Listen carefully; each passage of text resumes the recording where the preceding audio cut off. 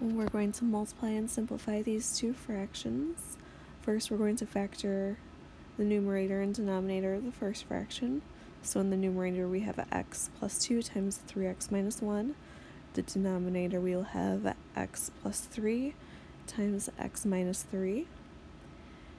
We're going to factor the numerator and denominator of the second fraction. So the numerator, we have 10 times x plus 3. In the denominator, we are going to have x plus 2 times x plus 7. We can simplify.